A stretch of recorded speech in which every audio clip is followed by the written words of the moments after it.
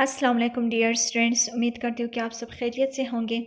आज हम करेंगे चैप्टर 3 बायोटेक्नोलॉजी का exercise.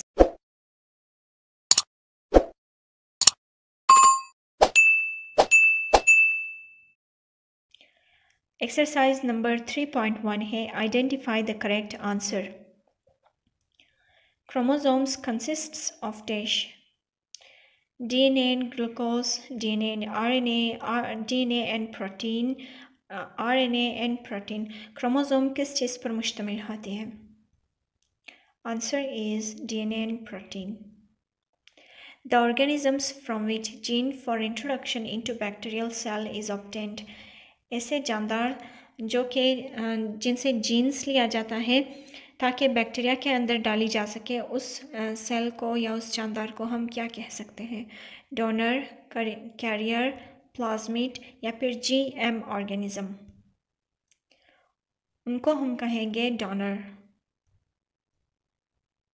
The technique that can be used for identification of parents and ancestors is called DASH।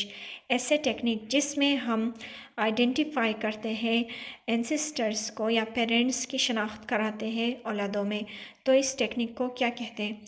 Fermentation, cloning, gene therapy या gene testing.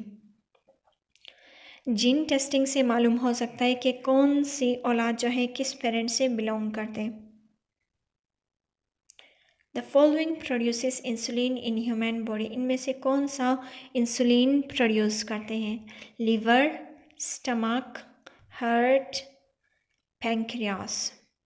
Answer is pancreas. Vaccine provides dash।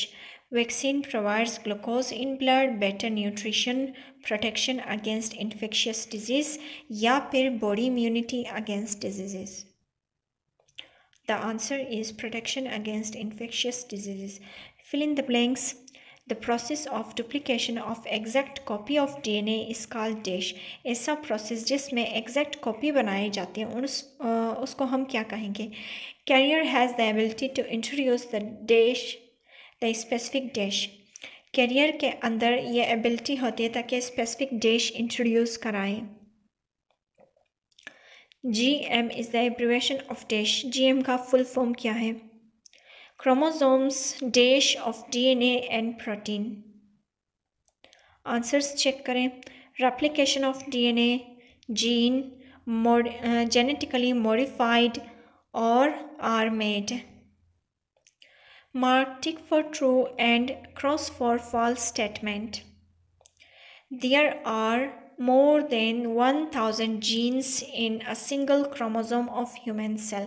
human cell के अंदर more than 1000 genes मौजूद होते हैं उनके एक chromosome के अंदर। तो ये है ट्रू। बेटा एंडोर्फिन जो है बेस्ट पेन रिलीवर है, it is true. The preparation of vaccine for malaria and HIV is expected in near future. Vaccine जो है मलेरिया और HIV वायरस के लिए हम एक्सपेक्ट कर सकते हैं कि वो बने। The technique in which the affected genes are diminished और replaced with normal jeans is called gene therapy.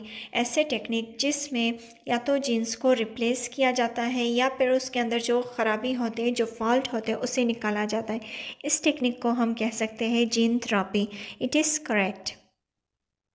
Match the column देखें। इंटरफेरॉन रेजिस्टेंस अगेंस्ट वायरसेस है।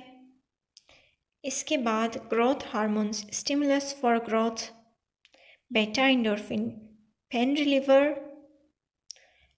Plasmid career for gene, fermentation to form curd from milk. तो ये था आज का topic जिसमें हमने मुख्तलिफ एक्सरसाइजेस की। अगले वीडियो तक के लिए अपना ख्याल रखिएगा। अल्लाह हाफिज़।